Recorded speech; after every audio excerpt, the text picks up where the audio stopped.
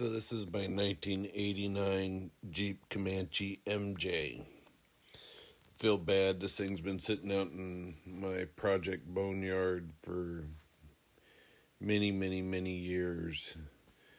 It has a Rocky Road 6-inch lift on it, 32-inch tires. We just put 410 gearing in it when I finally rolled it back in the shop.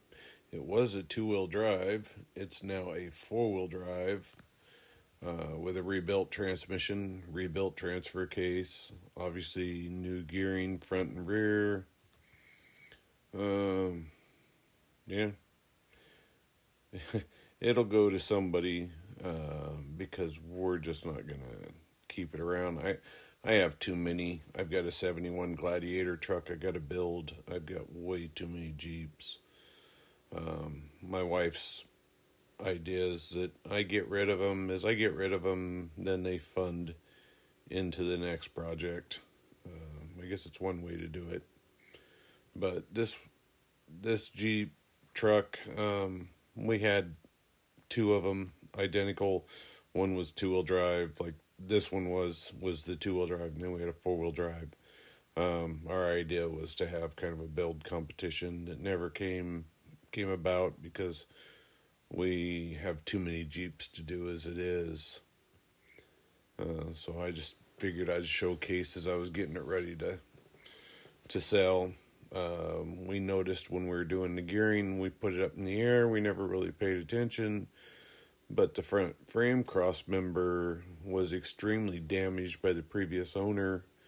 They never addressed it. They just kind of hid it. Obviously it's been sitting out in the boneyard, so we never really knew. So as we were doing it, we took the bumper off, looked at it, and said, let's order one. Of all places, I found the cross member through Walmart.com, and went ahead and ordered it up. And through Walmart.com, it was free shipping. Everybody else wanted like $70 to ship me the front cross member. So I drilled out and did everything, and went ahead and put the new cross member in it. Got it all in there.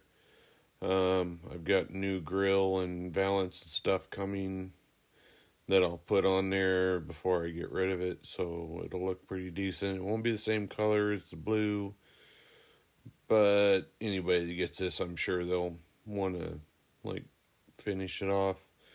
But it'll be fully functional: brake lights, tail lights, headlights, horn. It's got a three fan aluminum radiator I just put in it. There was nothing wrong with the stock radiator.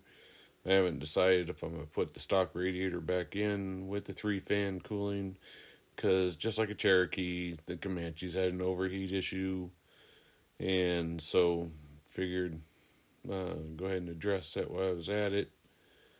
And yeah, that's the 1989 Jeep MJ. And we'll move on to the next project after we're done with this one. Thank you for looking. Have a good time. Copper204 on Instagram. I'm out.